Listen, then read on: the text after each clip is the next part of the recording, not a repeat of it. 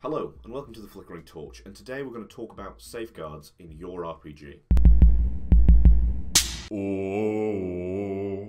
Now, safeguards are one of these things that originally I didn't think was so important, and now the more people I've played with, and sort of the more games I've played as a GM, the more I've realised how important this is to our hobby, and the more I've realised how important it is as a GM to have at least a safeguard in place.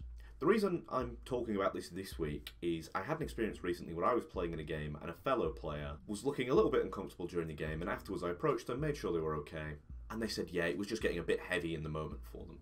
However, that could have gone an entirely different way, and I think it's really important to have one or two of these in place, especially one that you can get out straight in the middle of the game to just help everyone have the same amount of fun that you're having. Now, I am going to preface this by saying you can certainly run any kind of story you want to run in your role-playing game.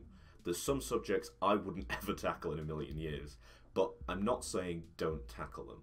What I'm saying is you need to make sure your players are also comfortable tackling these things, and if they are, that's totally cool.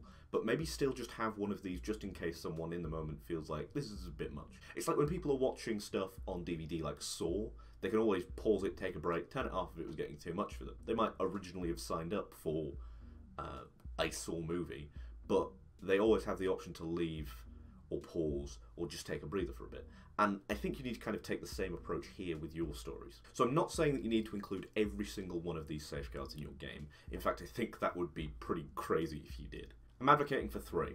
One before the session, one that you can just whip out at any time, and then a final one that I think maybe not do every session, but maybe do after every session that gets kind of heavy. And I think that's a nice balance to strike instead of doing every single one of these, because we don't want to add more and more GM prep. And a lot of these are actually things that are very, very easy to set up and easy to do and easy to follow through. So basically, I'm going to show a few examples of things you can do before the game, one thing that you can do during the game, and kind of my opinions on a post-game thing that I think you should be doing, because it gives you more than just the safeguard benefit.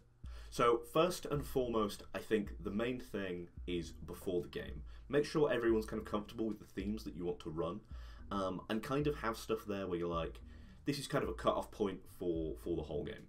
The first way, and I think probably the easiest and one that's going to be most familiar to most GMs, is just kind of like a disclaimer or a trigger warning. Kind of like you would see in Vampire the Masquerade 5th edition, that kind of just says what kind of themes, what things we're exploring in the game, and if you're uncomfortable, maybe don't come sit at the table. These might sound harsh at first, but people should be able to gauge what they're comfortable with beforehand, and as such, just giving kind of information on the themes. You don't have to go into super specifics like, in this session we're going to tackle this.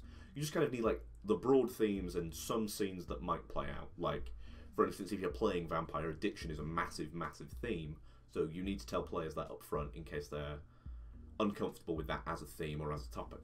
The next thing I've stolen from bigbadcon.com, and it's actually the next two things I've stolen from there, and this is called Lines and Veils. So, before Session 1, so in your Session 0, you set up a series of lines and veils that the players know sort of what's going to happen. So, a line is a line in the sand that you will not cross. We're not even going to allude to the fact that this is happening. So, say a character has had a recent death of a pet. You might say, a line in the sand for this game, we're not going to talk about animals dying or something similar to that, and that is something you're just never going to touch, you're never going to allude to, it's never going to be like a background element. Okay, so you have these kind of lines that you do not cross and you're not going to touch. Now the next one, and I think this is a really good idea, is to set up veils. These are sort of issues that you're going to tackle, but things that you're quickly going to fade away from.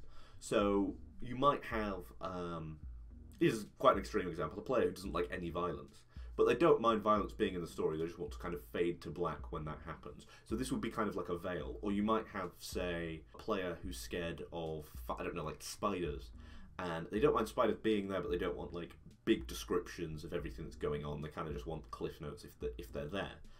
So this kind of allows you to still tackle some difficult things in your story.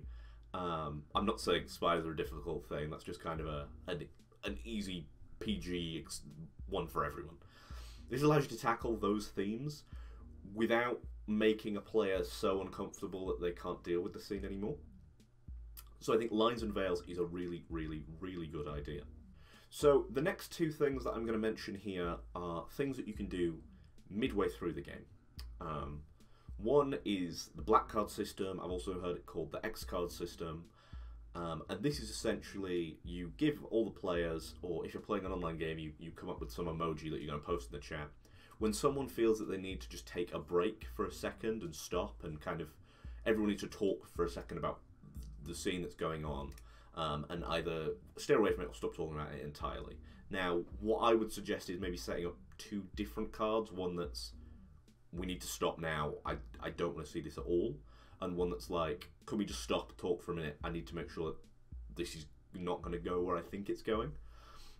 So I know in the Loom server we have the black box icon. That is kind of our black card or our X card. Or you just post that in chat, or you post that to your GM if you don't want people to know that it was you specifically who was uncomfortable, and they'll be able to stop the game, pause it for a second, figure out if everyone's okay, or just stop the scene entirely.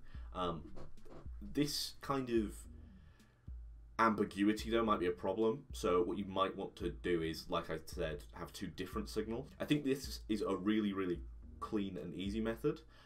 And then we've got another one, and this comes from Nordic LARP circles. So this is cuts and breaks. So this is the player audibly saying something, like cut, or slamming their hands down on the desk, or something like that. And a cut is called when someone feels unsafe about a certain situation.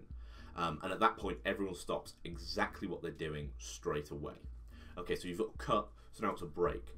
So a break can be called, and this essentially asks all the players and the GM to steer away from that topic. So it's not saying, oh, stop what you're doing right now. It's saying kind of, oh, I'm getting a little bit uncomfortable, I'm fine for now, but can we steer this in a different direction?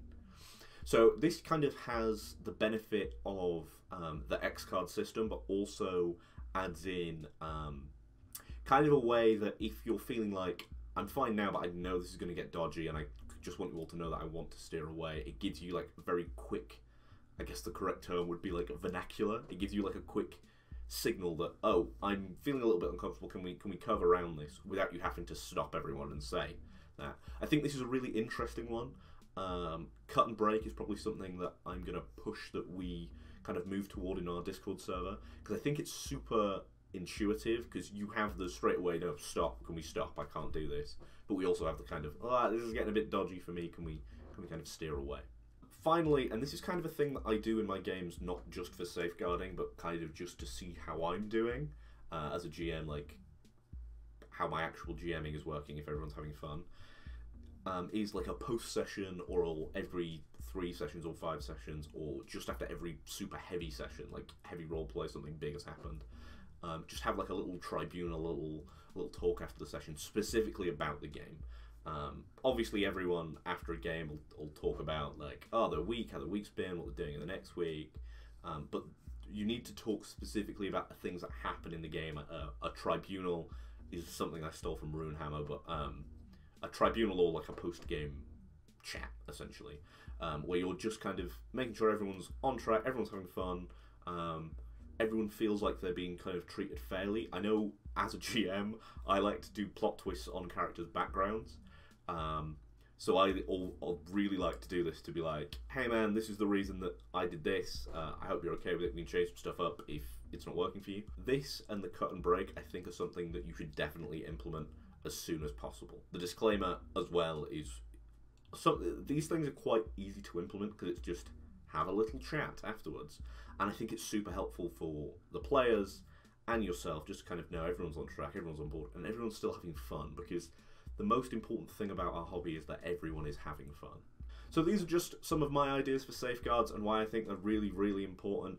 I'm going to kind of push more for them in my games. I'm going to try and explain them more to people, because I just think it makes the hobby better for everyone. You can make sure everyone's having a good time.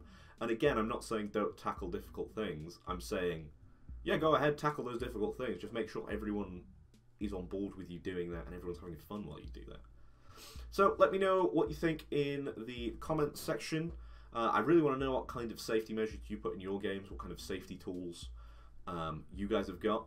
It's one of those things that when you start off GMing, you don't really think you need, but it's one of those things that you really need when you really need it.